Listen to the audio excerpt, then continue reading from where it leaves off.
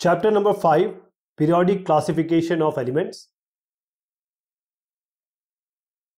We are taking question and answer on periodic classification of elements. So before we go ahead, it is important to know and understand the periodic table, and I hope that you are familiar with the periodic table, the modern periodic table. Now let us start the questions. Which of the following statement is not a correct statement about the trends when going from left to right across the periods of periodic table? The answer is C. The atom lose their electrons more easily. This is incorrect, because on moving from left to right across the periods of the periodic table, the non-metallic character increases, so the tendency to lose electrons actually decreases. Let me tell you that if this is a periodic table, the rows are called periods and the columns are called groups. These are groups and these are periods, right? Element X forms a chloride with formula XCl2, which is a solid with a high melting point. Now X would most likely be in the same group of the periodic table as, what is the answer? It is magnesium. Why? Because it will form MgCl2. They are in the same group of the periodic table. So X would most likely be in the same group of the periodic table as magnesium, Mg. Which element has two shells, both of which are completely filled with electrons? So let us see one by one. It is neon. Neon, both the, the K shell and L shell. Let me tell you, this is, if this is a nucleus, this is the K shell, this is the L shell, M shell, like this it is. So neon has 2 here and 8 here, so both of them are filled. Next is the electronic configuration is 282, so 2, 8 and 2, that means it is magnesium. 8 plus 2, 10, 10 plus 2, 12, 12 is magnesium. The total of 3 shells means KLM with 4 electrons in the valence shell. That means 2 and 8 are filled, and here it has 4. So 2 plus 8 is 10, 10 plus 4, 14, which is actually the silicon. Silicon has 2 in K shell, 8 in L shell and 4 in M shell. Then total of 2 shells, 3 electrons in the valence shell. So it is 2 here in the Ka and 3 here. So there are 5. And 5 means we are talking about boron. Twice as many electrons in its second shell as in its first shell.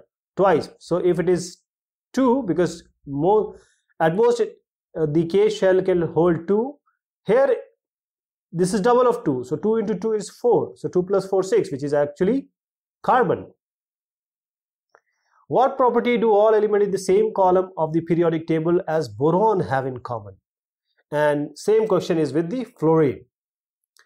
Now with boron, as we just saw in the previous question, the valence electron is 3. So the valency is 3 for all those which are in the same column along with borons. This is the same column. This all will have valency of 3.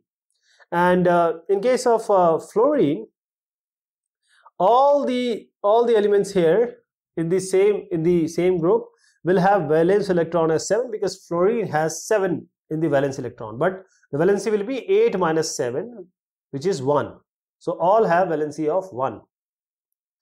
The atomic or the atom has electronic configuration 287. So what is the atomic number? The atomic number is simply 2 plus 8 plus 7, that is 17. To which of the following elements would it be chemically similar? So 7 is 2, 5, no, we have to match with 2, 8, 7. 2, 5, no, 9, 2 and 8, no, 2 and 7, sorry. So this is matching. So F is the correct answer. So the atomic number is 17, and this would be chemically similar to F9, which has the electronic configuration. So the valence electrons are 7, valency is 1. The position of 3 elements A, B, C in this periodic table are shown like this. So this is a group and these are the periods. So state whether A is a metal or non-metal. So as we see here, this is a non-metal. And then state whether C is more reactive or less reactive than A. Always in a group, the highest one is the highest reactive and the lowest in the group is the least reactive. So in this case, C will be lesser reactive as compared to A, because the reactivity goes down or decreases down the group in halogen. Group 17 is actually halogen. Will C be larger or smaller than B? Now C is on the right side, B is on the left side. So when we move across a period, the nuclear charge increases, therefore the electron comes closer to the nucleus. So C will be smaller than B as you move around. Which type of ion, cation or anion, will be formed by element A? A will form an anion. It will be anion because it is going to accept electron to complete its octet 17. So it needs an it will take an electron, make it itself as stable, so it will complete its octet. Nitrogen with atomic number 7, phosphorus with 15 belong to group 15 of the periodic table. Write the electronic configuration of two elements. So this is 7, so 2, 5. Here we have 2, 8 and 5. Which of these will be more electronegative? Why? Now they belong to group 15. So let us make a table. Let us see, this is KL, this is KLM. So here we have 2, 5 as I showed here, and in KLM we have for phosphorus 2, 8, 5. So this is okay. Now let us go to the next question being asked. The answer is nitrogen is more electronegative than phosphorus, because when we move down the group, the number of shell increases as you see here, and the valence electron move away from the nucleus. More it is closer, more it has strength. So when more it goes out, that is number of shells increases, the effective nuclear charge will increase. So this causes a decrease in the tendency to attract electron, and hence the electronegativity will decrease. How does the electronic configuration of an atom relate to its position in the modern periodic table? In the modern periodic table, atoms with similar electronic configuration, they are placed in same column. These are column. These are columns. So atoms with similar electronic configuration, they are placed here. While in a group, this is a group, the number of valence electrons remain the same. So element across a period grows, shows an increase in the number of valence electrons. So this is a group and this is a column. This is how it has to be answered. In a modern periodic table, calcium, which is having atomic number 20, is surrounded by elements with atomic number 12, 19, 21 and 38. Which of these have physical and chemical properties resembling to calcium? The answer is 12. Why? Because this shows same chemical properties as calcium. Why?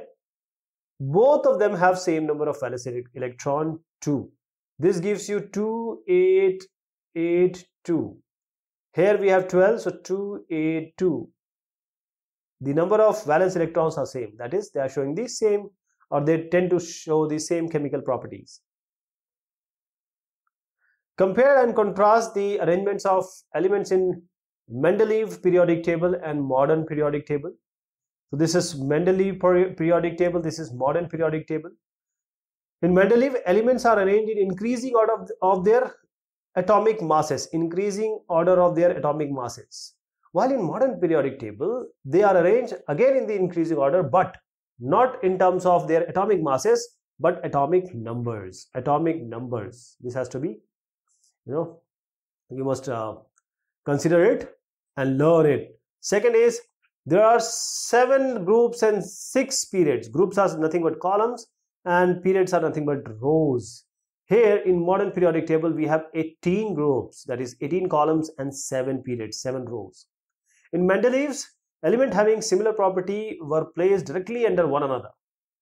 But in this case, elements which are having same valence shell are present in the same period, that is same period, same row, while elements having the same number of valence electrons, they are placed in the same group, that is column.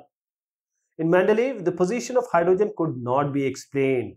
Hydrogen is placed above alkali metals in modern periodic table.